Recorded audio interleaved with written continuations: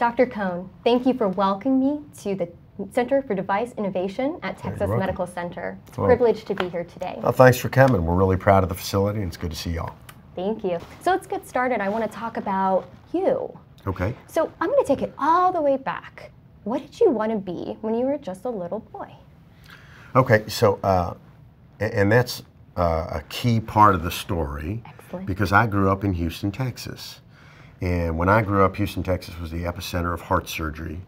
It was heart surgery, it was a space program. And my mom and dad were great parents and really encouraged their kids. But one of the things my mom did was really sort of elevated the heart surgeons in Houston to superhero status. And it was easy to do because the front pages of the newspapers all frequently had,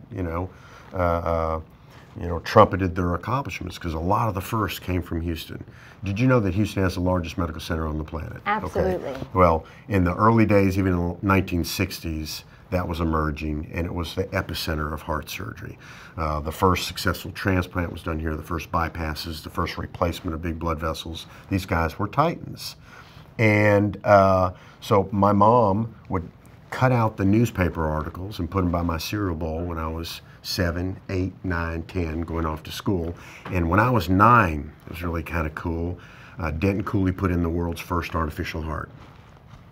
That newspaper article got clipped out and was sitting next to my cereal bowl. And I, trying to be a good boy, I would read the articles, and I actually took that one to school with me. And I wasn't the best student, and I had the article, and I was showing somebody in class when I was supposed to be doing something else. And the teacher saw the disruption, walked over and said, "What do you have?" And she looked at it and said, "Oh, what is this?" And I told her, and she had me get up in front of the classroom and tell them about what this was. And at that point I said, "Yeah, I'm in. This is what I'm going to do." Wow, so you had an environment that fostered this interest in to be a clinician, or was it technology and innovation? So originally it was all about clinician, but the things that really attracted me were the innovation articles. And that's what that first article was about, that captured my attention. And then the other huge factor was my older brother, just this brilliant, brilliant kid who had a lab in the garage where he'd make high explosives in his own rocket engines, and made a laser in high school. I mean, he was that guy, and I saw how much satisfaction he got out of it, so I became a maker all through high school. The things I made weren't quite as advanced as the things he was doing, but I really learned the satisfaction of coming up with an idea, throwing something together to demonstrate the principle, and so that's been a dominant theme in my life as well. So I was lucky enough to actually hear you speak last year, Medical Alley Innovation Summit. In Minneapolis. In Minneapolis. Yeah, sure. Will you share with our audience how you got the inspiration from, as I think you call it, not just thinking about new ideas, but doing? So the first story has to do with the emergence of beating heart bypass in the United States. Beating heart bypass, what does that mean? Well, there's an operation called coronary artery bypass. It's the most common heart operation done in the United States and elsewhere, and it's for treating blocked arteries on the surface of the heart. And because those arteries are so small and so delicate, the heart has to be motionless, because if there's bleeding or motion, you're not going to be able to put these 12 to 15 delicate little stitches in a cut that's this long in a tube as big around as spaghetti. You can imagine we wear big magnified telescopes and dexterous fingers and really fine titanium instruments. So historically, it had always been done with the heart stopped. And as you can imagine, to stop the heart, you have to do a lot of other things to keep the patient alive. So we put the patient on a machine that circulates blood through the body, that adds oxygen, takes out carbon dioxide, so that we can stop the heart and pack it nice and do the operation. And heart surgery had evolved that way over decades and became very safe and reproducible. But it turned out that some of the risk of a heart operation is putting the tubes and hoses in and stopping the heart and hooking you to the machine. So some guys in South America said, I wonder if we could do it with the heart still beating and not use the machine at all. One of my senior partners said, Billy, you ought to look at this. This might be big. Decreasing the invasiveness of bypass surgery. If going on the heart-lung machine and stopping the heart was part of the invasiveness, getting rid of that might be really cool. So I went and watched this guy do it, and he was a brilliant heart surgeon named Jim Fonger. And he had another heart surgeon from Johns Hopkins that had come over to help him. He was in one of the Johns Hopkins affiliated hospitals. And Dr. Fonger made a cut, and there was a little artery lurching around. And we're thinking, how is he going to sew on that? Well, he took a little two-prong fork, if you will. It had a handle, it had two prongs, that had rubber tubings over them so they wouldn't cut into the heart. And he put them on either side of the artery he was going to operate on, and had his assistant mash down just enough to hold it still, so it was still enough that he could work on it. And he put little clamps on the artery, actually put rubber bands around him and pinched it off and opened it up and sewed the two things together. So there was still some movement, but nowhere near as much because his assistant was mashing down, but it looked really hard. His assistant, if he mashed too hard, the heart couldn't fill between heartbeats. The blood pressure would go down. The anesthesiologist would say, let up, you're killing him, you're killing him. And so the doctor, Duke Cameron, would let up a little bit. If he didn't mash hard enough, though, the heart would slip out. The operation stopped. Dr. Fonger would reposition the stabilizer. Duke Cameron would redouble his concentration and hold it in place, and Dr. Fonger would start sewing again. And so what usually takes us 10 minutes to put those little stitches in took 30 or 40 minutes. We were all holding our collective breath, but at the end of it, the patient got a great operation. I finally got up my courage and I said, Dr. Fonger, congratulations. That was a great operation you did there. It looks like your assistant has almost as hard of a job as you, mashing down, holding the arteries still. Why don't they make it so the thing kind of attaches to the heart and then attaches to the retractor or to the patient or something, so no one needs to hold it. You could set it and tighten it down, and that way your assistant could help you sew instead of working on that. And he said, yeah, I'm sure somebody's developing that. And I said, yeah, me. And so I went home that night, on the plane, sketched out what I thought it should look like. It sort of seemed to me that it'd be kind of like a flattened spoon with a bent handle. And so I went and actually got spoons and flattened them and bent the handles and cut them up and made different shapes on them. And sometimes it didn't work very well, but other times it kind of did. And each time I'd go home, have my idea about what I needed to change, go buy some more soup spoons, mash them out. It got working really well. And industry got involved, and they bought it and brought it to market. It became the Genzyme off-pump stabilizer, which is in several 100,000 operations. And it was so exciting for me to see this thing that started off as a lowly flattened spoon, after observing one case and seeing that looks challenging, to a product that was, you know, demonstrated at live meetings and had full-page ads in all the magazines and was helping patients.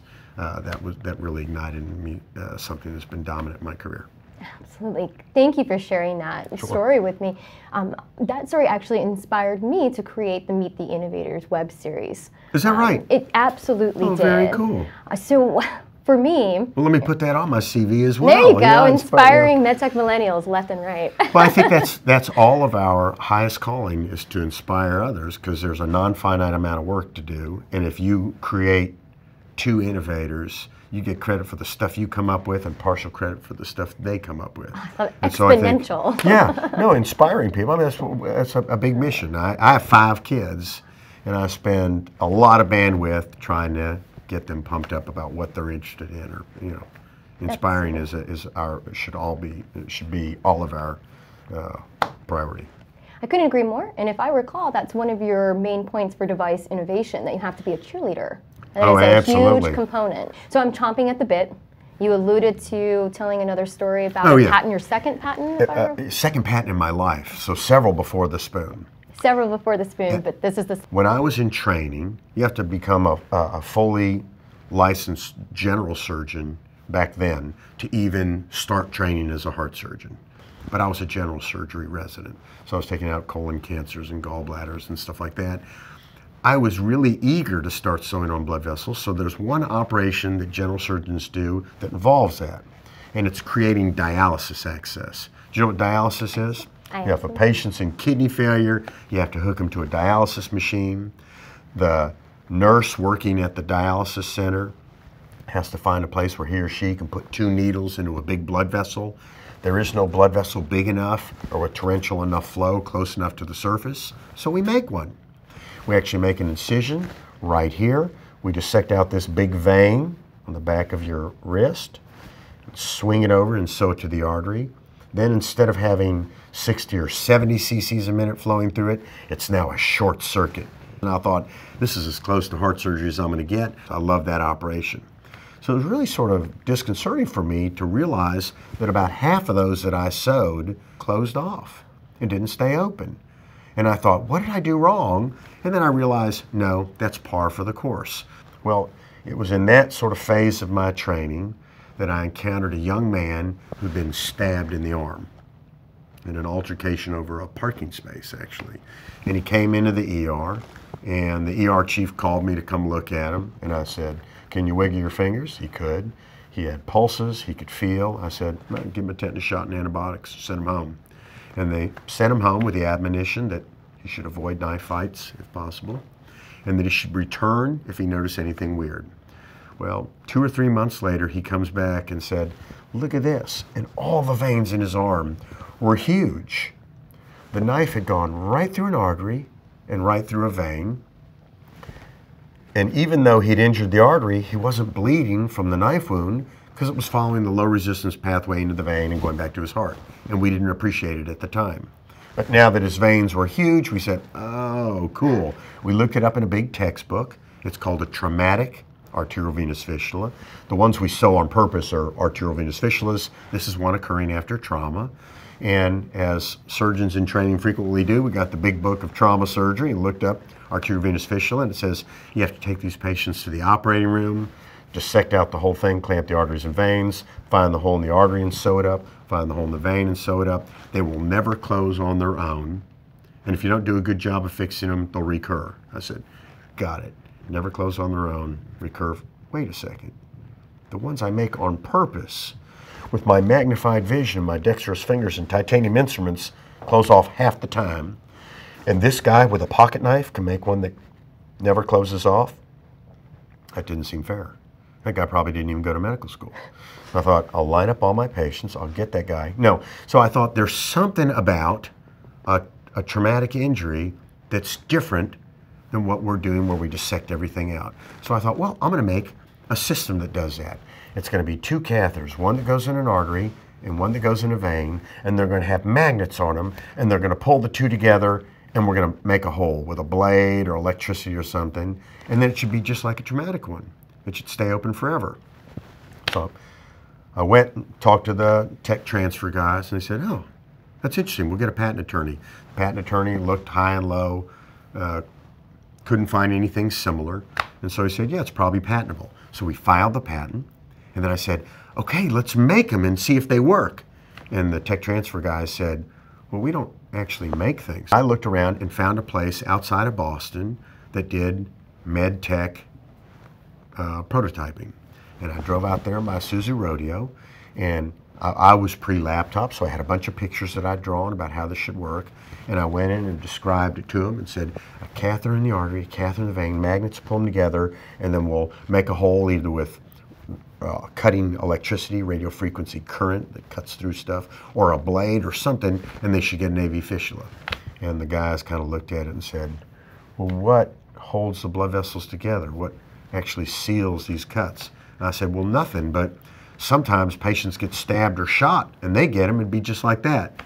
And they said, maybe, I mean, sometimes they get that, and you think, and I said, well, I mean, it's worth trying. They said, well, okay, we can make you 10 prototypes of this device for $120,000. And I went, oh, well, I don't have any money. They said, well, I guess we're through here. And I said, well, can't you risk share? And they said, no, we don't do that. So, tail between my legs, went back to the hospital, said, wow, this innovation stuff's a lot harder than I thought, and went back to practicing heart surgery full-time, you know, which is what I've been doing the whole time anyway. So nothing happened until 18 months later when the patent published. And a guy from Silicon Valley, who I now know is a brilliant, brilliant innovator, Josh Macauer. I won't mention his name, who was at the same Wilson. Of course I know Josh. Yeah. And so Josh came out and called the hospital and said he wanted to buy the patent. And the hospital's like, yeah, fish on. And I didn't know who Josh was at the time. You know, I didn't know anybody.